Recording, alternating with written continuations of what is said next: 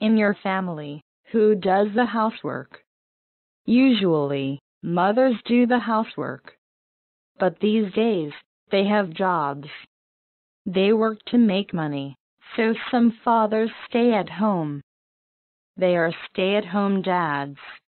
A stay-at-home dad wakes up early. He cooks breakfast for his wife and kids. After breakfast, he does the dishes.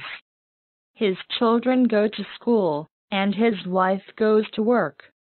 Dad does the housework. He cleans the bathroom and sweeps the floor. He also does the laundry.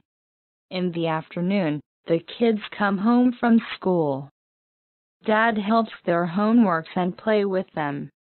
Then he starts to cook dinner for the family. His wife comes home from work in the evening. The family eats dinner together, and everyone spends time together. Today, more dads stay at home. What do you think about stay-at-home dads?